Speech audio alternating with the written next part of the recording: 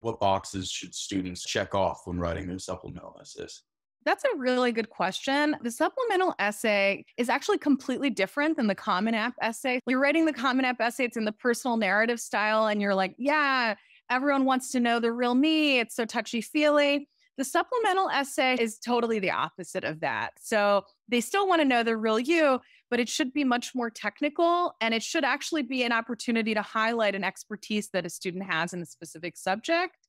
So for students building model bridges at home because they want to be civil engineers or doing high level science research in a lab, it's going to be important to drill down on some of those experiences in the supplementals and then taking it a next step to kind of connect it to what at the school is going to be valuable and how they can carry those experiences into the school and the resources that schools offer. So, do you have any other additional information, maybe tips or tricks that we didn't go over yet that you think students should know?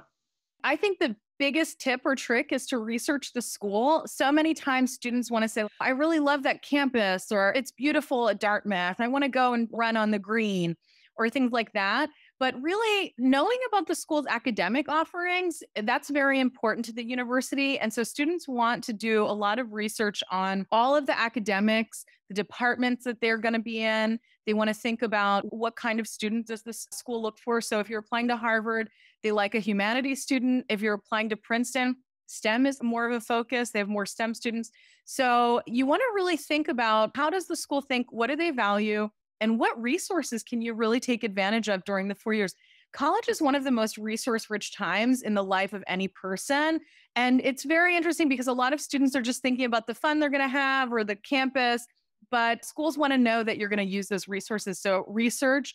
The other thing I would say is, if you have something that's a little different to share and it's idiosyncratic, share it. If your family is like the My Big Fat Greek Wedding family and you learned how to do something interesting because of that, share that. If you guys like to rock climb on the weekends and you've climbed 46 peaks of the Appalachians, you want to put that out there and kind of differentiate yourself so that they also can remember you. Memorability has a value too.